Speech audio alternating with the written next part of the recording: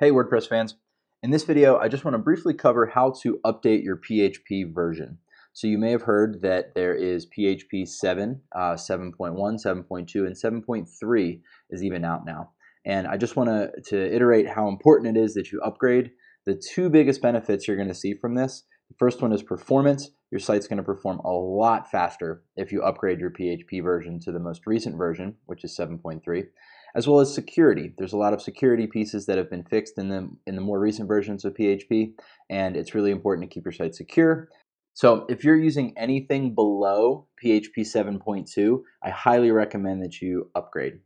Now, I would prefer ultimately that you use PHP 7.3 if that's an option. There may be some themes and plugins out there that still may have some bugs or show some warnings or some errors if you upgrade to 7.3, in which case 7.2 is okay as well. They're both pretty fast. 7.3 is ideal, but 7.2 is okay. Anything below that, I would highly recommend that you just stick to 7.2 or 7.3. So on your screen now, here's a quick benchmark that Kinsta, they're a popular managed WordPress host. They're actually my top rated recommended host. So check them out if you're shopping around for a new host. But they've done a whole bunch of benchmarks on performance to look at how much faster the newer versions of PHP are. And here it's pretty clear that especially if you're running PHP 5.6 or below, you're going to get a huge performance increase by upgrading.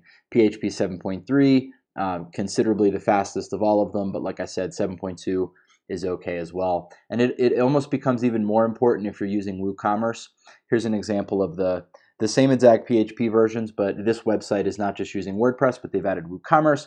It's even more important here, as you'll see that PHP 7.3 is even that much faster than 5.6.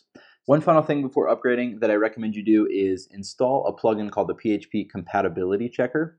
Once you've installed and activated it, you'll find it here under the Tools menu, PHP Compatibility, and you can choose which version you want to test with. So if you're planning on upgrading to PHP 7.2, then you would choose that option here.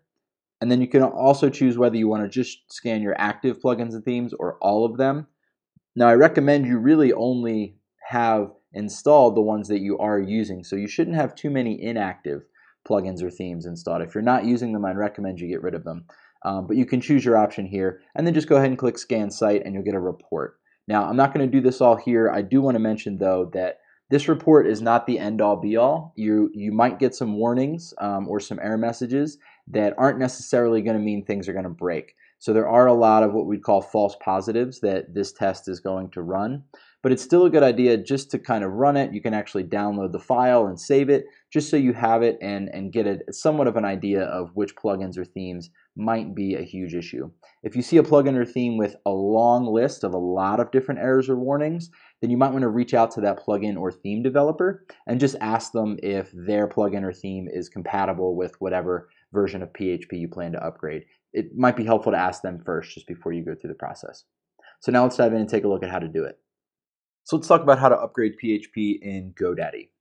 So GoDaddy offers a lot of different hosting options. They offer cPanel and Linux hosting. Those are different. We're not actually going to cover those. The way you upgrade your PHP with those hosting platforms is a little different. We're going to focus on the managed WordPress hosting that GoDaddy offers. So hopefully if you have a WordPress site, you're using their managed WordPress. So on your My Account screen, on your My Products, you're going to see this managed WordPress, and we're just going to go ahead and click on Manage. The first thing you might notice here is GoDaddy does a nice job up at the top to remind us that we are using an older version of PHP, and they highly recommend that we upgrade. So you can just go ahead and click this Upgrade PHP button here at the top if you have that message.